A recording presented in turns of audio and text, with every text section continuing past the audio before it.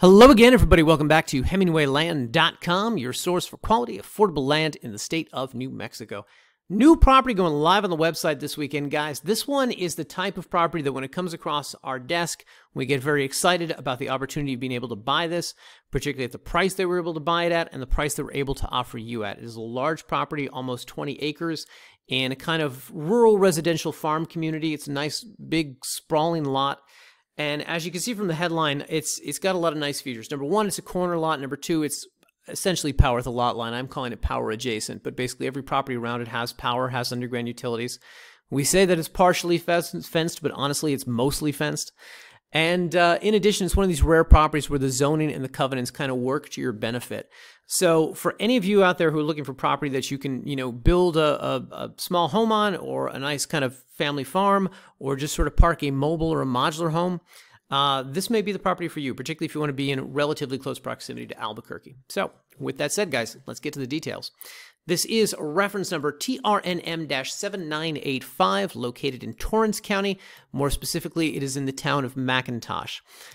Even more specific than that, guys, is in the Antelope Springs subdivision, and I just want to draw your attention to this. It's lots 109, 110, 111, 112. This property is the product of some sort of replat that occurred sometime in the last, I don't know when, let's say 40 years. So I don't want you to think that it's four adjacent smaller lots. It's not. It is just one big 18.97, roughly 20 acre property.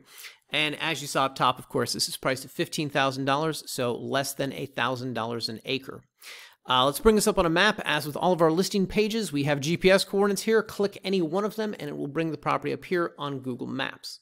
So we mentioned Albuquerque earlier. Let's just pull back for those of you who are not familiar with the geography of the state, not familiar with Torrance County, and just give you a sense of where exactly this is. So up here in the north central part of the state, of course, you have Albuquerque, largest city in the state, most population dense city in the state, a lot of attractions, a lot of things to do out here in Albuquerque. It's a happening town. Torrance County is a relatively large landmass of a county that occupies a pretty substantial region right over here just east of Albuquerque. The subject property itself is roughly about 35 minutes from the city, and if we right-click and measure distance, you can see that, yeah, about 35 minutes as the crow flies. Mind you, most of that is the I-40 corridor, so maybe you're doing 75, 80 miles an hour.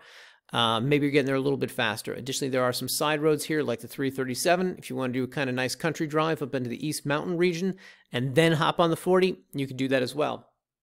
Whatever the case, it should be noted, guys, that nearby grocery and supply runs, if you do need anything, of course, Moriarty you've got up here just within the I-40 corridor. There are a number of, we'll call them amenities, a number of places you can go for, minor amount of groceries, minor amount of supplies, things like that. Pretty much every fast food restaurant has some kind of footprint up here in this region, banks, post offices, things like that. More realistically, however, over here in Edgewood, you've got the Super Walmart, you've got Walgreens over here, you've got the Smith's, Food and Drug, a bunch of grocery stores really in this region. This is the Walmart Supercenter, etc. So the point is that with this property, if your first question is, okay, well, how far do I have to drive to get groceries or supplies, or even how far am I going to have to drive to take the kids into school, so on and so forth, it is either going to be one of these two places, Edgewood or Moriarty. With that said, let's pull back here and just kind of zoom in on the subject property and talk about this a little bit more. So the pin on the map has already disappeared, which is not helpful at all. But we're going to go back to this view, and we're going to pause the video. Hang on, guys. The pin on the map is back, guys. It's very fickle, the Google Maps. Anyway, over here is the 41. Of course, the 41 takes you all the way up to the aforementioned I-40 up here. So from the highway, you're just taking the 41 down. You're banging a sharp right over here, and then you can head out to the subject property. Banging that sharp right on Marshall, by the way. The property sits at the corner of what Google Maps is identifying as Mark Drive and Arlene Drive. And if we zoom in far enough here, you can kind of get a sense of the plat overlay that exists out here. So as noted, this is roughly 19 acres. I'm going to round off for conversational purposes and call it a 20-acre lot.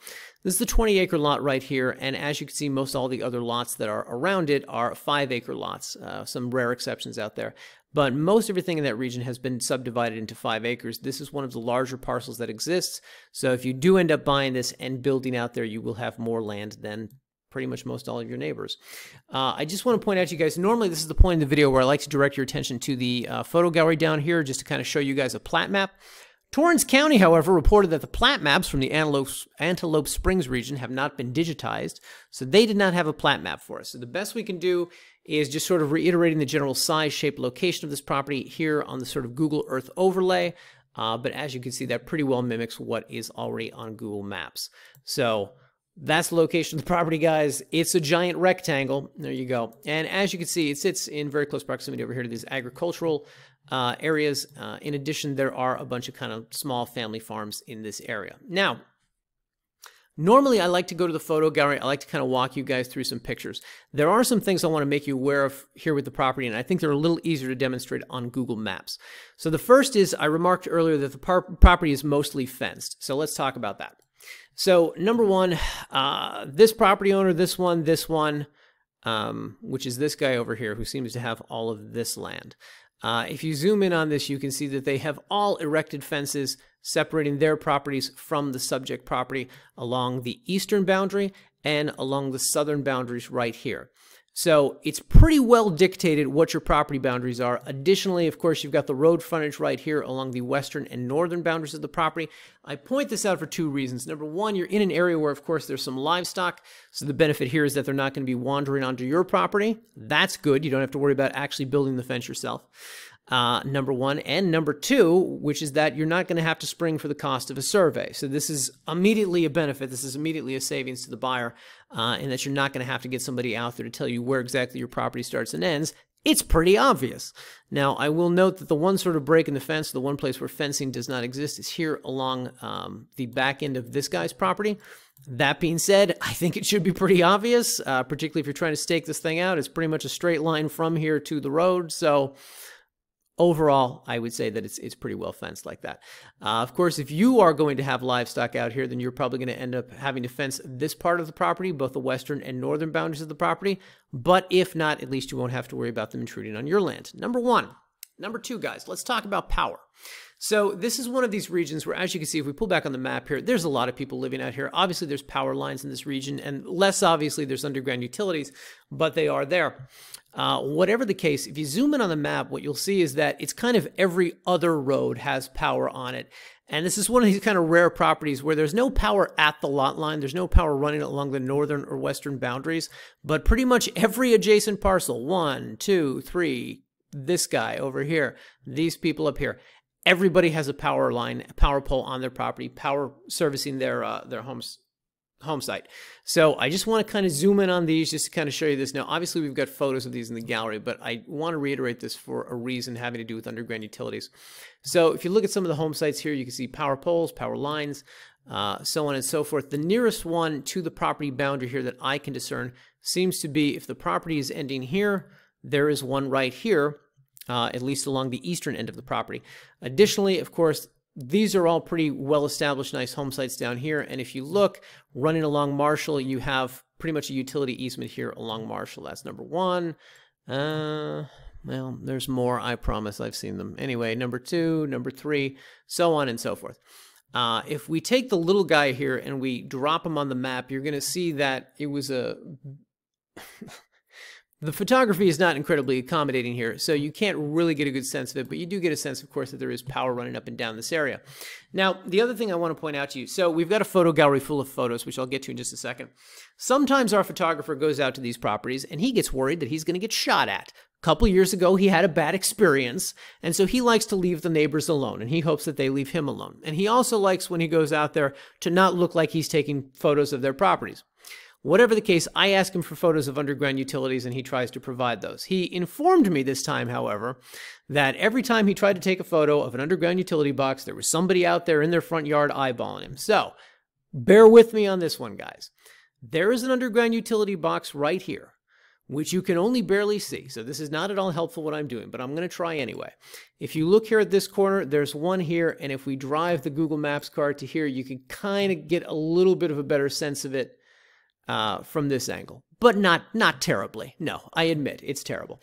Whatever the case, point is underground utilities right here at this corner, very close to the subject property. Additionally, there are some up here on this property that I have noticed, and additionally on the properties that are over here on this road. Again, if we take the little guy and we drop him here on Google Maps, specifically right by this power line, you can see underground utility box right there. The point, because I don't have as much photographic evidence of this as I would like this time, is that there are underground utilities in the region. Now, if you're saying, I can't make heads or tails of this goofy map or whatever the hell you're doing in this video, please go out there, take a look at the property, scout the property, be my guest, confirm what I am asserting here in this video. But there are underground utilities in the region. There's power at pretty much every adjacent lot.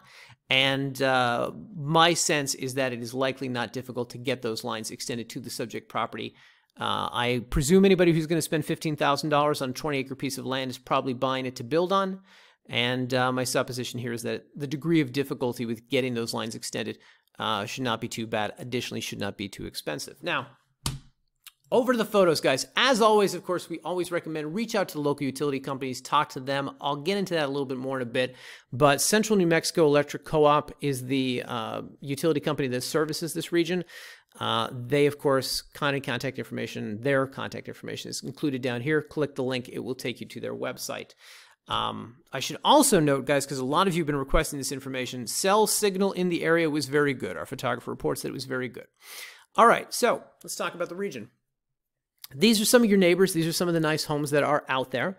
As you can see, it's kind of a well-kept, well-maintained little area for the most part, and I'll get into exceptions in just a bit. But the point is that you have some mobile modular homes out here. There we go. All right. Let me pause the video for 1 second, guys. Hang on. There we go. Now the photos are in focus. Whatever the case, this is the road leading out to the property. This is Mark Drive right here. Poorly labeled, guys, but it says Mark Drive. If you scrutinize the photo, you can see that. Of course, you can also see that the county roads out here are very well maintained. This is something you're going to be able to navigate in any type of vehicle. You can get an even better sense of the roads in this photo and more in this photo. But these are pretty well maintained dirt gravel lots. Dirt gravel roads, excuse me. More to the point, as you go through the photos, you get a sense that not only is this a nice, flat, buildable piece of land, but it's also... So these photos were taken in January of this year, and of course what you see from this is that it still looks pretty lush, even in January, even in freezing cold New Mexico January, or whatever passes for freezing cold in New Mexico. Even with a lot of the, kind of grass dying out there at this time, this still looks pretty lush. So you can only imagine how green this would be in the summer months, etc. Additionally, as we go through this, you can see some of the agricultural fields that are represented over here, some of the ag businesses in this area, etc. So most of these photos all kind of look the same. The lot is, all 20 acres of it are, largely interchangeable.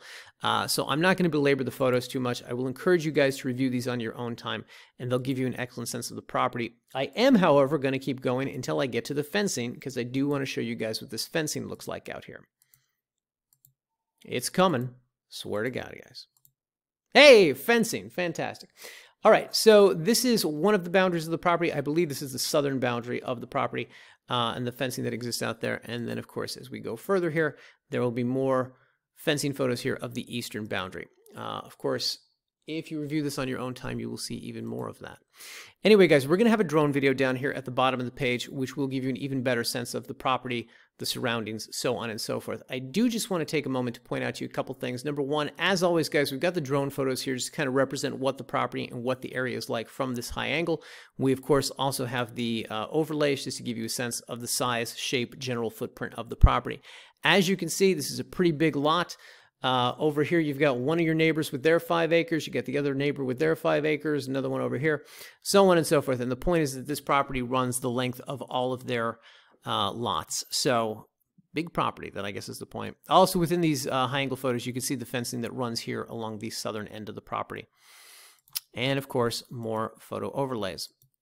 Anyway, guys, with all that said, let's talk about zoning. Let's talk about Torrance County. So this, and we have this written up here in the table, draw your attention to this. The subject property is zoned rural residential in a pre-platted land district. And that designation means that the subdivision was created before Torrance County had formal zoning laws, and hence tends to benefit from a more relaxed attitude when it comes to both permissive and conditional uses. Now, guys, let's be clear. If you click this link, it will take you to the Torrance County zoning ordinance. There are counties in New Mexico that have basically very little zoning. There are counties that defer to subdivisions, that defer to covenants and restrictions. They defer to the towns and municipalities within them. Torrance County is not like that. Torrance County has a pretty dense 200-some page zoning ordinance for all of the land, and there's a lot of it within their county boundaries.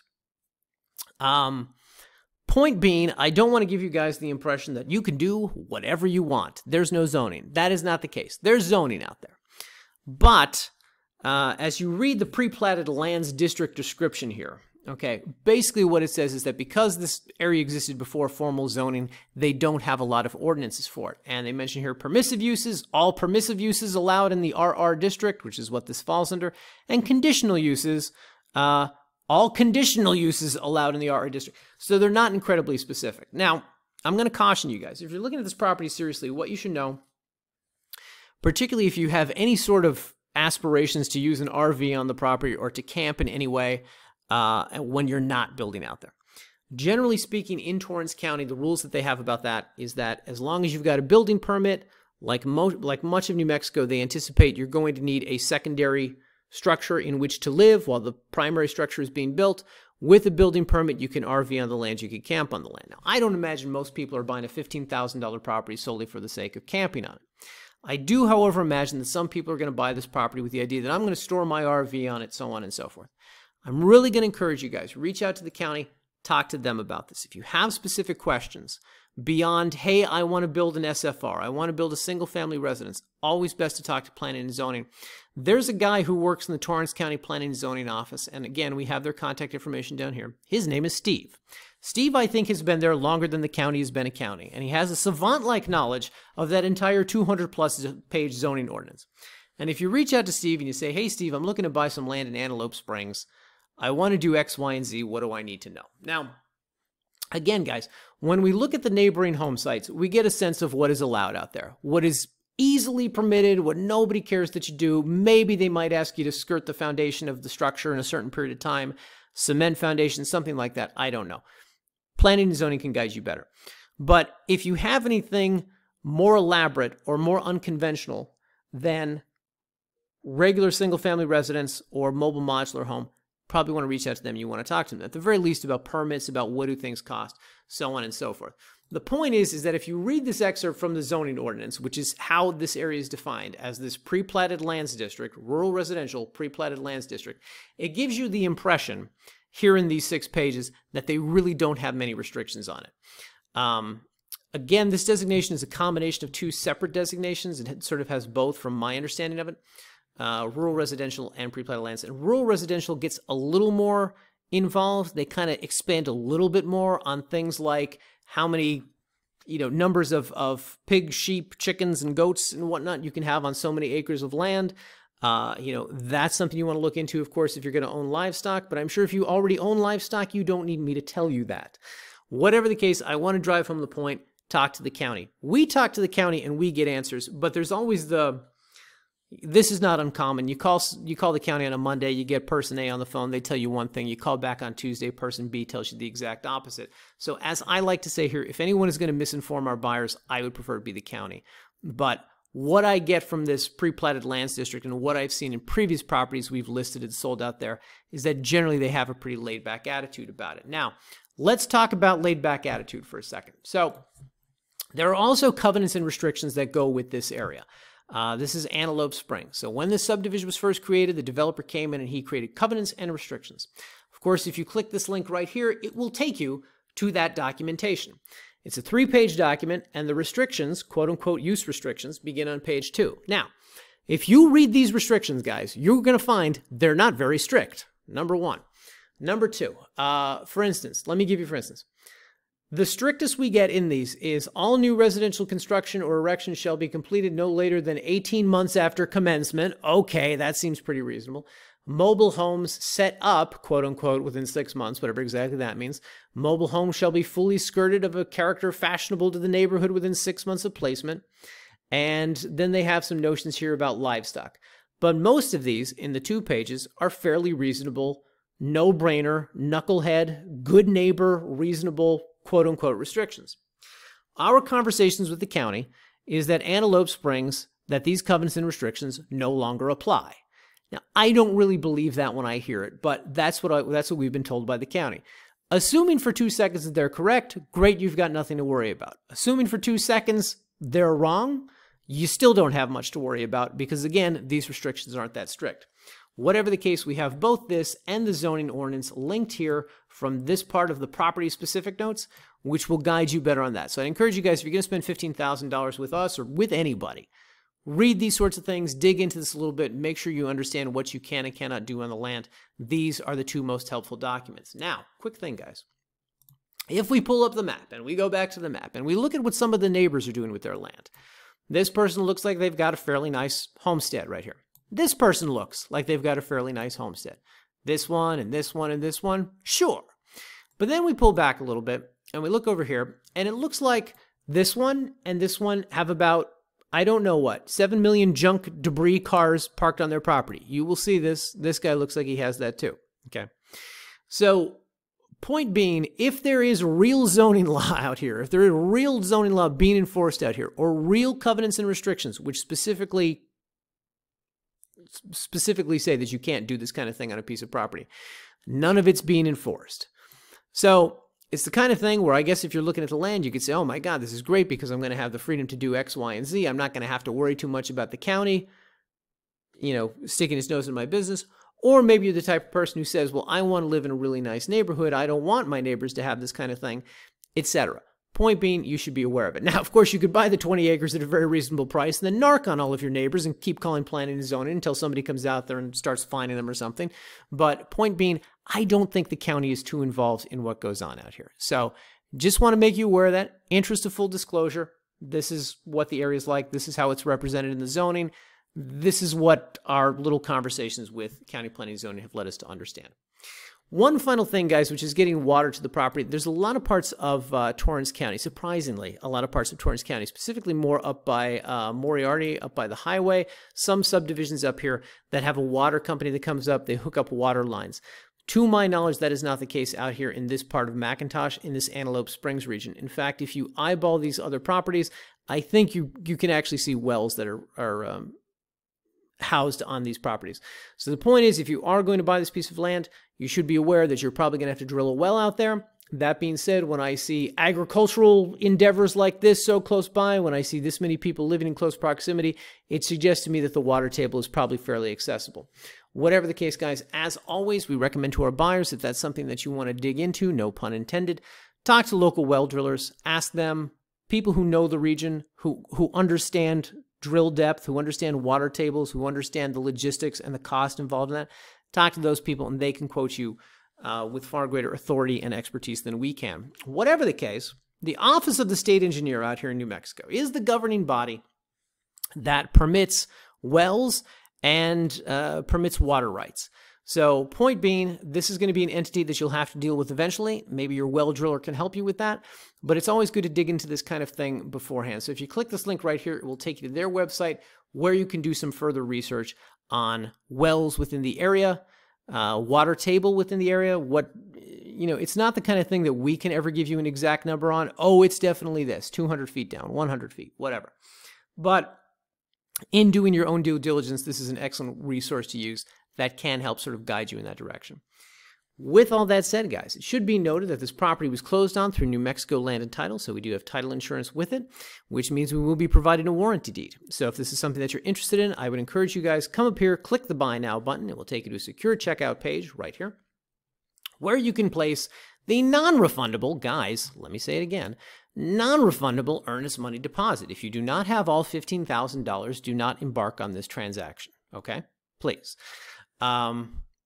Legal name for deed, couple other pieces of information, tax address, where's Torrance County going to send the deed to, agree to the terms of service, and on the next page you will enter credit or debit card information to put down that non-refundable $500. To explain, guys, properties that are in this price range, we always encourage our buyers close through a title company. As noted, we close through New Mexico Land and Title. That's a good choice, guys. The company that already researched the land and already insured the land is always a good first choice. Whatever the case, we recommend this because, of course, it adds this third-party intermediary into the process who not only draws up the conveyance documents and handles the recording, but they also handle your money and they make sure it's not released to us until such a time as we have deeded the property into your name. So it adds a sort of additional benefit to the buyer, aside from the fact that you'll also be getting title insurance. Of course, if you're going to build out here, if you foresee yourself taking any kind of loan from a bank, a lender is not going to lend on a property that does not have title insurance, so getting it is in your best interest. Whatever the case, if you come up here to our How It Works Buying From Us page, if I went through any of that too quickly, you can come down here to type of closing recommended title and escrow, and you can read about the fairly simple 3-step process. Step 1, place the earnest money deposit. Step 2, we draft a contract. We get it to you within 24 hours. You sign it, we sign it, and then we submit it to the title company, and they do the rest. Slowly, over about a month, but they do the rest. I just said do. Guys, if you want to get a sense of what that contract looks like, by the way, just come here, click this link. It'll take you to this kind of generic version of one of our standard contracts. But basically, if you're saying, hey, I don't want to give these guys $500 until I know what I'm going to be asked to sign, this is what you will be asked to sign. We pride ourselves on our transparency here at Hemingway Land. Whatever the case, guys, I really like this property. I really like the price they were able to offer this at. And one of the things that I can't even believe I forgot to mention is that the Torrance County Assessor values the price of this lot at $45,000. Don't bury the headline. $45,000. We are offering, of course, for $15,000. Assessment values in Torrance County, they may be a little goosed. They may be a little liberal with their assessment values. It is safe to assume. That being said, it is also safe to assume that at 1/3 of whatever they're guessing the market value of that property to be, this is still a really good deal. So I hope you guys agree. If you have any questions, as always, guys, leave a comment on the YouTube. Shoot us an email, support@hemingwayland.com, or give us a call, 702-919-7170. As always, guys, thanks for watching. This video went on way too long. I appreciate your patience. Bye-bye.